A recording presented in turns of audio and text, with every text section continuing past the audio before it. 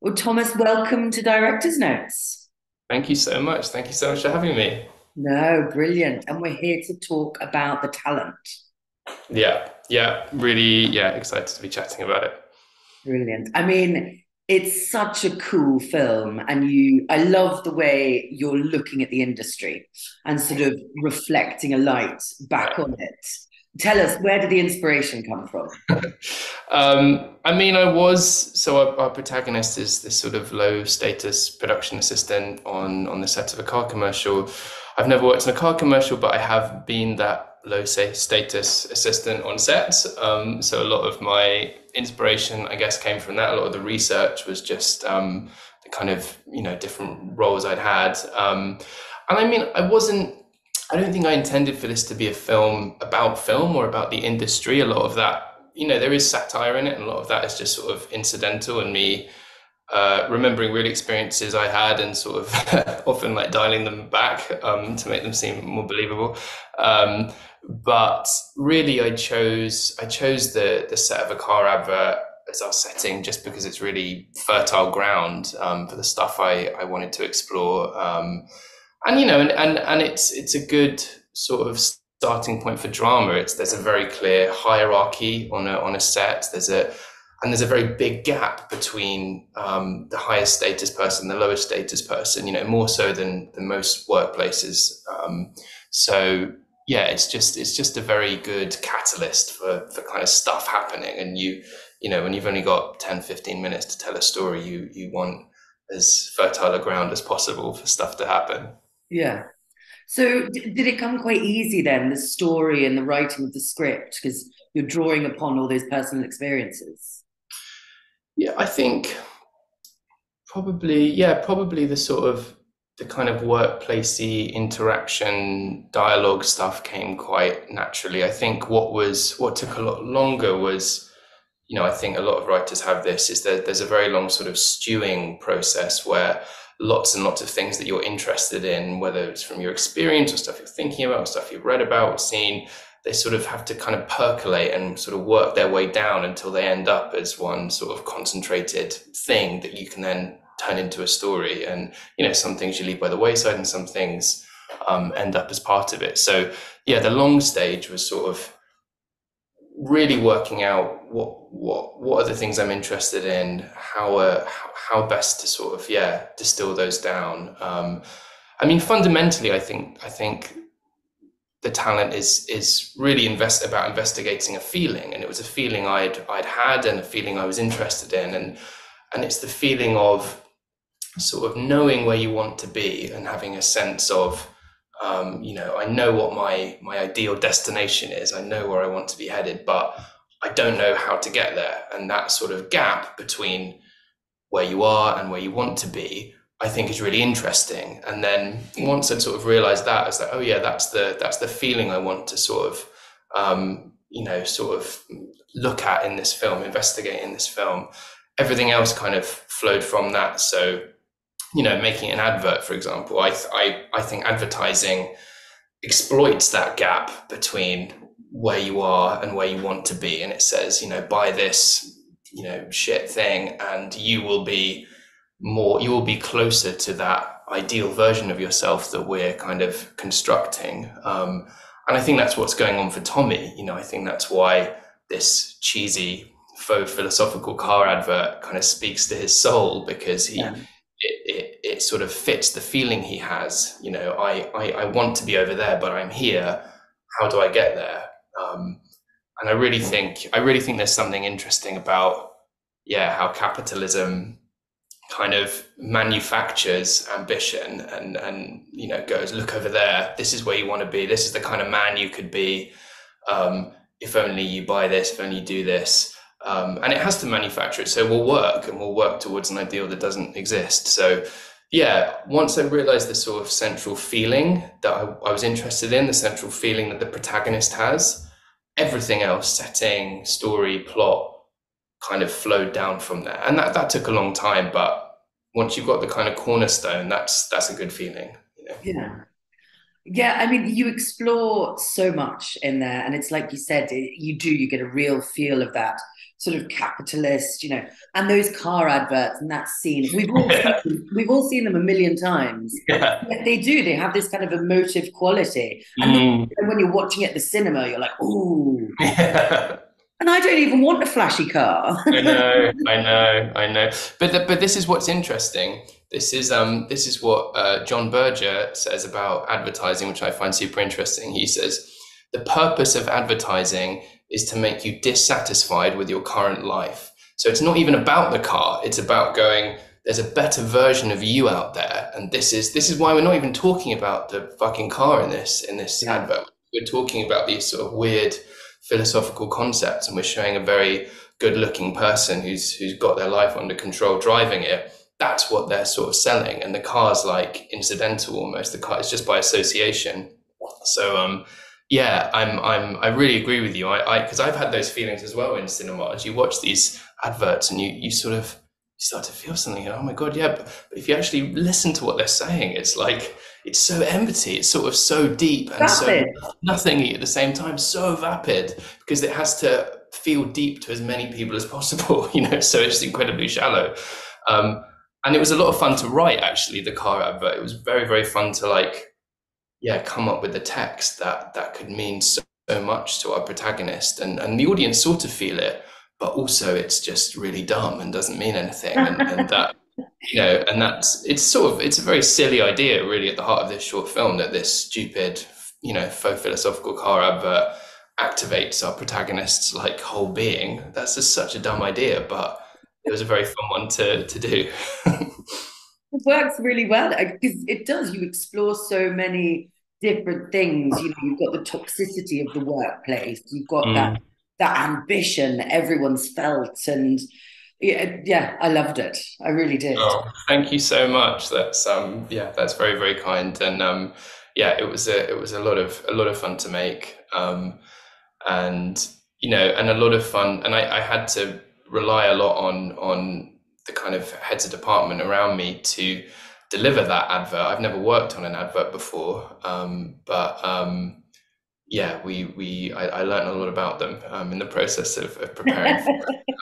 Anna MacDonald, our extraordinary cinematographer, she has shot car adverts. So was able to bring that kind of expertise and say, these are the kind of lenses we'll be using, we need to be using, this is how the virtual production should be kind of integrated. She understood lighting.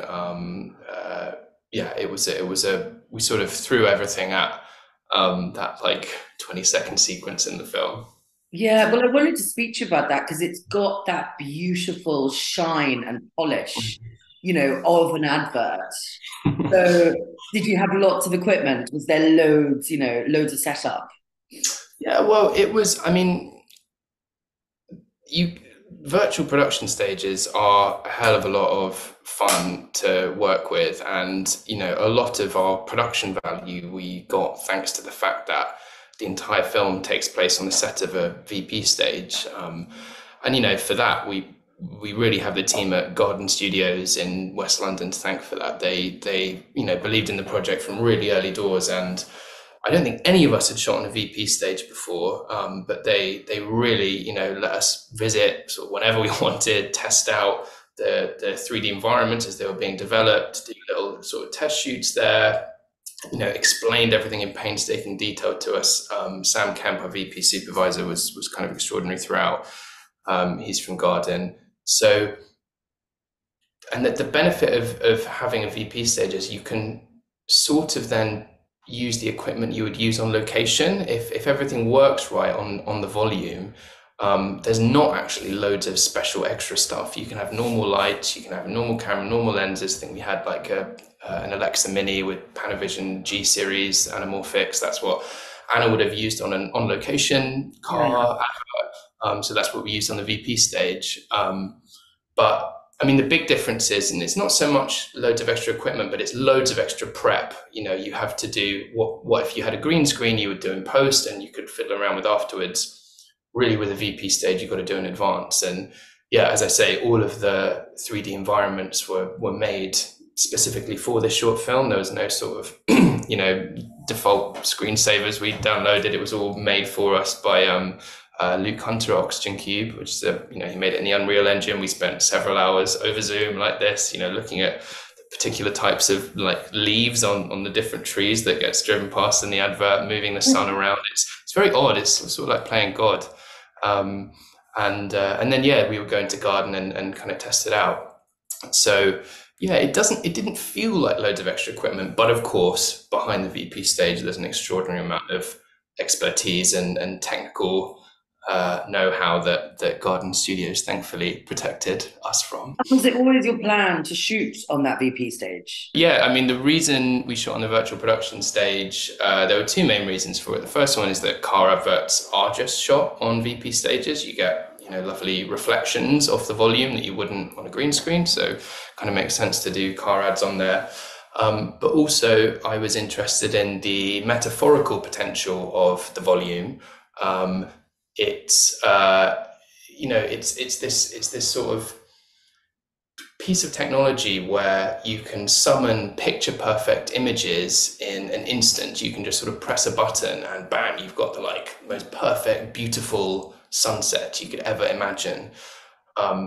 And on location, if you were really trying to capture that sunset, you would have like a small window for magic hour. You'd be climbing up the mountain. You'd be, sort of hair and makeup would be rushing into there are a lot of sort of real world constraints that means you're chasing perfection, you're aiming at perfection, and you won't quite get it. But the sort of the beauty of the product often is in, where you do get towards perfection.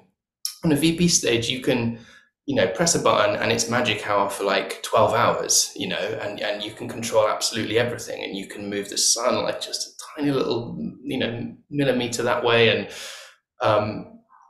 I think there's something interesting in that, in like being able to summon the end result perfectly, immediately, and no sense of the journey that speaks to this central feeling I was trying to investigate about, knowing the final destination, but not knowing how to get there. There's something about the VP stage that worked as a metaphor on some level for what our protagonist is feeling. I haven't seen a lot of films or anything really that sort of investigated the VP as metaphor. So that was a big kind of driving force behind it. And bless them, I have to shout out again Garden Studios. It meant that because we were using it in a slightly weird way, they had to push the tech in ways they hadn't done before. And we were often asking them to do stuff we didn't fully understand why it was more difficult to do or why it hadn't been done before, but they really went there for us. So yeah, I'm super grateful to those guys. Well, the whole thing, because watching it, and then I was looking into, these places because I sort of hadn't really come across them before. So it's interesting, and it was like you said, it's that metaphorical journey, and it made me think of Tommy's desire for that immediate fame, Exactly. Like, he was like, I want that now. I can see that. And it's the same thing, like the car advert, it's that false, shiny, veneer, isn't it? Exactly. That's I'm so glad that kind of carried, because I really, it's really important to me that the form fits the sort of, if not the story, the form fits the like heart or soul of the thing you're trying to make. And that's why it was so important to me that we did shoot it on a VP stage. It also sort of, that amazing thing happened, I think, where I had an extremely experienced incredible crew, and not a lot of them had shot on a VP stage before. So there was the sense over these 3 days that we are doing something quite difficult, and all of these people are really, really necessary to make that happen. And something about when you can create that sense of almost like shared ambition, shared, aims, but also shared kind of jeopardy in a room. I think it can make for a very special set, a very special working environment. So there was sort of unforeseen benefits of working on a VP stage as well. Everyone just sort of had to wake up and go like, oh my God, okay, we got 3 days to, Yeah. shoot a short 15-minute thing on a volume. Like that's a lot. And they really rose to the challenge and more. And for you, that's phenomenally ambitious as well, because this is your first short film. Yeah, yeah, it's You just dove right in the deep end. yeah, yeah. I don't. Yeah, there's something. There's a weird thing. I don't know. There's something about the deep end that makes it easier in some ways. It's that thing of like being just out of your depth. That yeah is really exciting. And in a way, I didn't have time to think, oh my God, it's my first short film, because it was like the first time all of us had shot on a volume. So that sort of first short film thing kind of went out the window. They were like bigger challenges. So yeah, I think jumping in the deep end was a good way of kind of getting over that sort of fear I might otherwise have. Yeah, absolutely. I can see that. Because then once you're in it, you're in it. You've got no choice. That's it, exactly, yeah. And I sort of I set myself up to succeed, I suppose. There were lots of you know there were lots of things that I guess played to my strength, coming from a theatre background. Yeah. uh, you know it's essentially one location. There's lots of like bodies that have to be kind of moved around in space. Really, the whole thing lives and dies based on the performance of the actors. Yeah, in those 3 days, that moment. Yeah, exactly. Yeah, it was yeah, I can't imagine a more fun way to sort of step into film. And I'm very, very indebted to a lot of people, sort of particularly the real core team who sort of consoled and mentored and gave amazing notes on the script, and really were at the heart of the project from the start were Ellen Spence, producer, Emma Darcy, who was in it and also produced it, Yeah. and Marco Alessi, who's an extraordinary writer director and also exec for us. So yeah, I had a really, really strong kind of core team, right from the start of prep to the end of delivery. So let's talk about Emma Darcy, because their performance is just, I mean, I went through all the emotions. I feel sorry for him, for Tommy in the role. And Mm. then I was like, no, he's just a little upstart. And I was like, what does he think? And then I was like, God, is he having a mental breakdown? Like with all those little moments. So yeah, Mm. how did you come to be working with Emma, and how did you build that role, that form? Yeah. I mean, really, it was a real joint effort. Emma and I very much created and built the role of Tommy together. As I say, Emma was also a producer on the project along with Ellen Spence, and that meant that from its earliest conception, they were there giving feedback on the script. I would discuss everything with them. And yeah, we very much built this character from the ground up together. In terms of how I came to be working with them, we've actually been working together for like I think Emma was first in a play I directed in 2011, and we've Okay. been working together since. We had a theatre company together for a very long time, and we've sort of shifted roles over the years. We've co-directed together, we've co-written together, co-devised. Often I'm directing them because they're just such an unbelievably good actor. It's stupid not to put them in stuff. They've designed shows. They sort of were kind of the artistic director of different things we did. On this, they were producers. So we have a really we have like 12 years of practice of doing like detailed, precise, really investigative work on character, on text, and we do a lot of prep together. And when you combine that sort of shorthand and that work ethic and that mutual trust and mutual respect, if you combine that with Emma as an actor, who is just, I thought they were just phenomenal when I first saw them, all those years ago, in like 2011, and I think that even more now, and I'm really pleased the world is like realizing that as well. Yeah. But they're a proper instinctive actor who lives for like in the moment liveness, proper experience as the character, proper immersion. When you combine that kind of prep and that work ethic with that instinct for realness, for truth, for liveness, it's an unbelievably potent combination. So yeah, I had no doubt that Emma could and would go there. And yeah, I'm amazed by their performance in this. Even knowing everything I know about them, I think their work is so just like detailed, and it's so and they can just transmit their thoughts to a viewer in such an extraordinary way. So yeah, I'm in awe of Emma, as always. And that comes through as well. I think for me, it was that dual performance because Mm, so Tommy on the set is quite shy. Doesn't really know what to do. There's the awkward bits with the mm, coffee, but then when you've got those dreamlike sequences of what could have been, yeah. there's this confidence and this character that just shines through. So it's like a dual performance in one, which I really Mhm. enjoyed. Yeah, they can do anything.